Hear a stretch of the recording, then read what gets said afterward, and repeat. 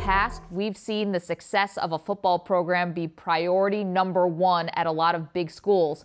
With that in mind, are you surprised that Art Briles was fired today?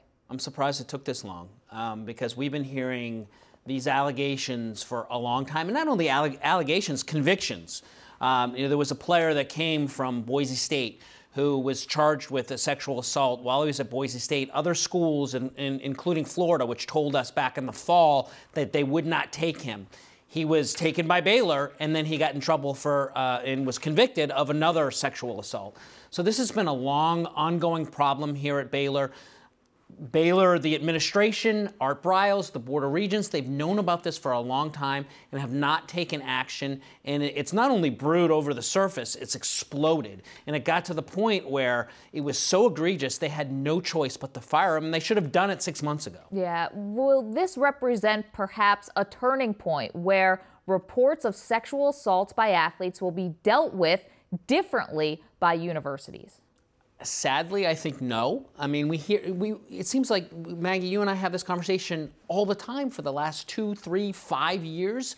We see this all the time in sports, and when people in positions of authority, this is not professional sports, this is higher education.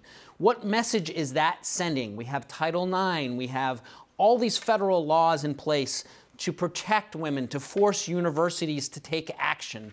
When we have these disgusting, not only allegations, but, convictions here. And it hasn't changed. Sports there's so much pressure to win.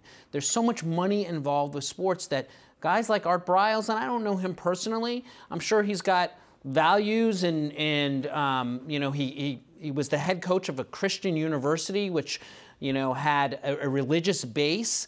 And for whatever reason, sports gets people's priorities out of whack when there's all this pressure to win, there's millions of dollars at stake. We need to put that aside, and we need to consider the human element and what's right, what's moral, what's just. That was all lost here. Art Briles, respected in the football community. He is beloved by those who attend Baylor and their alumni base. Is he ever going to coach again? He's 60 years old. This is the ultimate stain on somebody's reputation.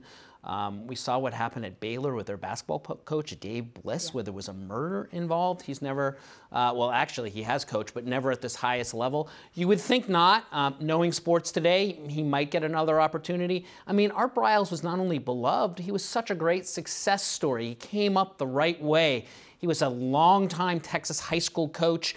We know how provincial Texas is with their football community, and he ran this high-powered offense, put Baylor on the map. They were so exciting. It's really a sad story and a fall from grace. I don't see him recovering from this, certainly not at a major level.